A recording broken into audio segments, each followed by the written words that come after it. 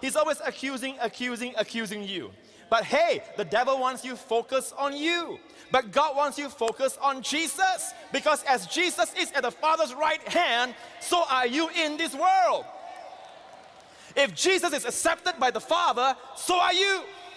If Jesus is under the favor of God, so are you. And do you know when you see that, God is no longer looking at you to judge you.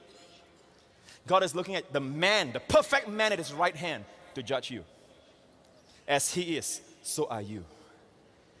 And every which way, when the devil comes to you and point out your weaknesses, you know what you need to do? Tell the devil, no, this is not who I am. Go to Jesus. Turn him around and see if you can find any fault.